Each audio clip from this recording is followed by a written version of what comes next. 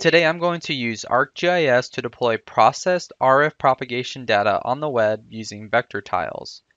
As we're aware, the data in a coverage map originates from some kind of RF propagation tool.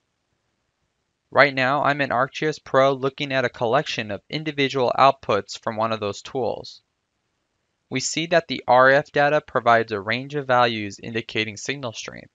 So in our example, the white areas represent strong coverage, while the darker areas indicate poor coverage. We first use Esri's coverage processing solution to generate a clean and smooth version of the RF data. You'll see that we now have three unique classifications: roaming, good, and excellent coverage. We've also smoothed the polygons that make up each of these classifications to provide a visually appealing representation of our coverage that we now want to share on the web.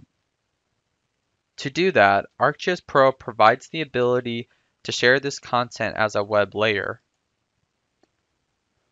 On the right, I inputted the information for my layer, specified the layer type as vector tiles, and chose to publish.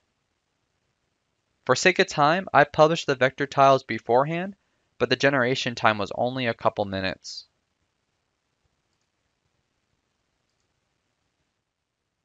Now, I'm looking at the item that was generated in my ArcGIS Online portal once I published the vector tiles service.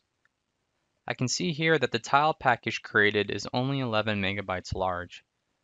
Traditionally, raster tiles were used to cache coverage information in the past, which took a server cluster weeks to generate a terabyte-sized file. Now with vector tiles, we're using significantly less time and resources to cache the same information. Next, I'm going to open this layer item within an ArcGIS Online web map.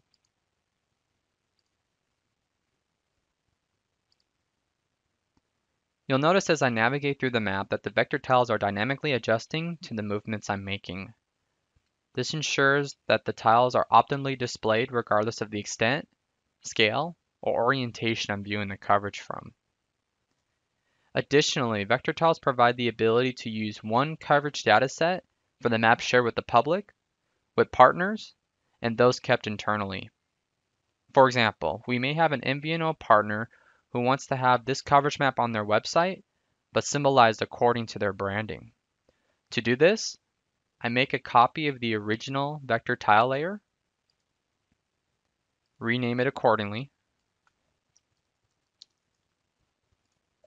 and save it as its own layer item that's still referencing the original vector tile service. Next, I'm going to open the JSON style file associated with my new layer. By default, the style is referencing the original symbology applied to the vector tile service, but here I have the opportunity to edit it. In my case, I'm going to apply a red color scheme to the coverage data. Starting with excellent, I'm going to change the color code to assign it a dark red color. With good coverage, I'll give it a lighter red. And lastly, with roaming, I'm going to assign it the lightest color.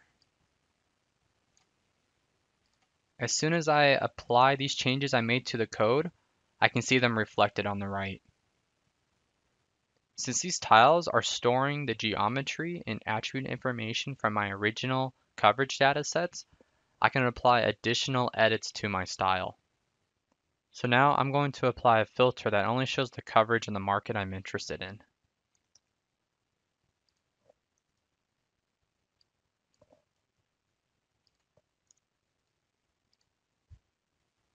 Once I save the changes I made to the style and refresh my original web map, you'll notice that the new layer is honoring the style that I've been editing while the original vector tile layer remains intact.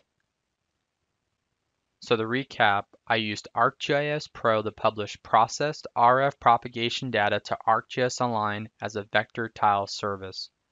From there, I configured styles to support multiple use cases without having to republish, duplicate, or alter the original tile package.